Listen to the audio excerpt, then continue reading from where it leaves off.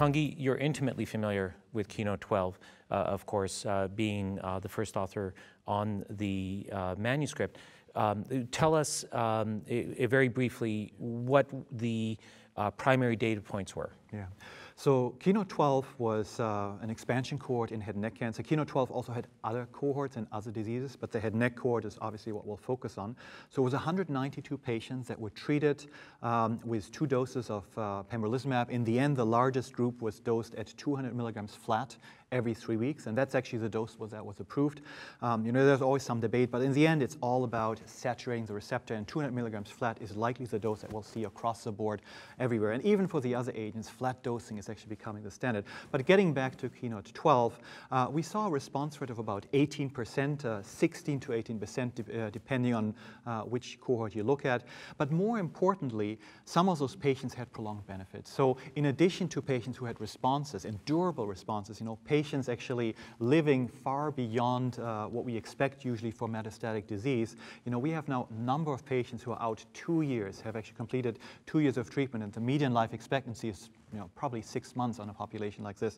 So remarkable benefit. In addition to those patients with responses, we also see patients with prolonged stable disease. And that's likely why these agents have an effect on overall survival. So that's the first point. They're active. They're active in both HPV positive and in HPV negative. And those patients that do well do remarkably well.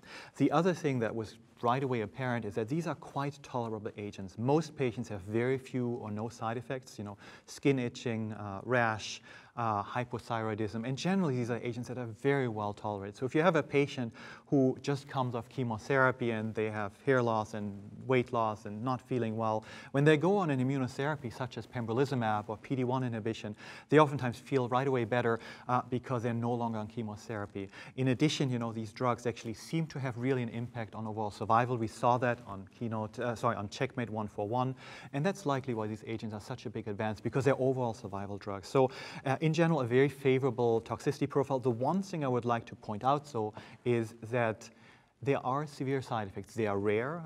The one that I would like to mention is pneumonitis. It only occurs in about 1 to 2% of patients.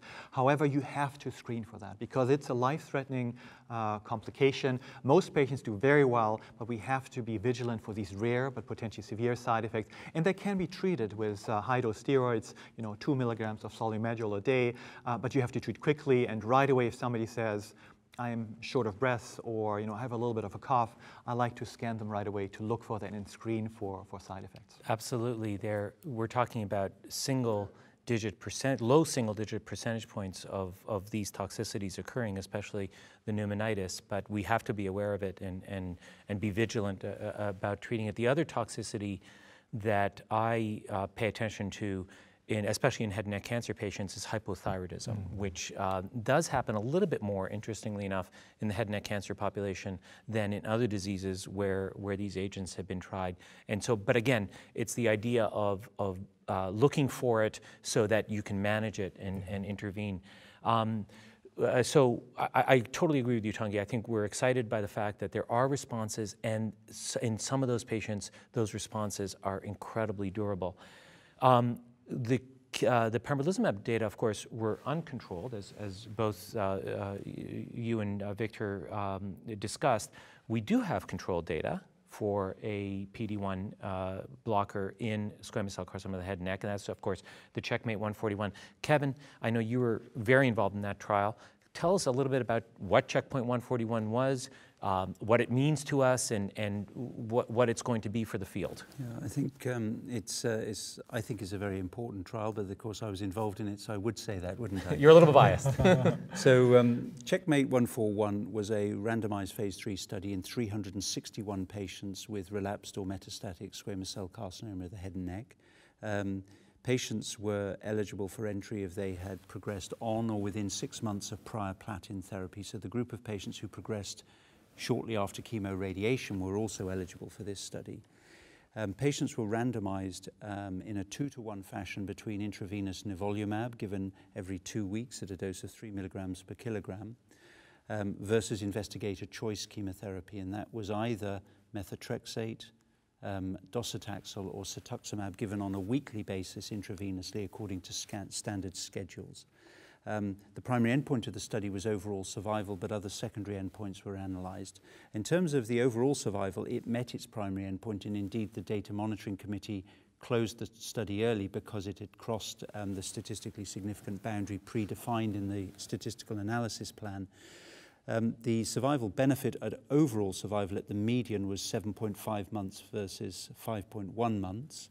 At the landmark analysis at 1 year, 36% of patients receiving nivolumab remained alive, compared with about 17% of investigators' choice.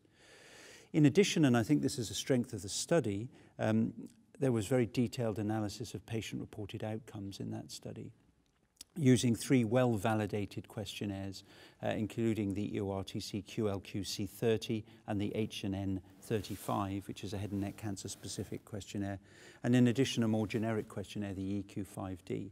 And what all 3 of those questionnaires showed systematically across almost all of the domains was that nivolumab was able to maintain patients' reported outcomes in terms of their quality of life, their functioning, and their symptom scores.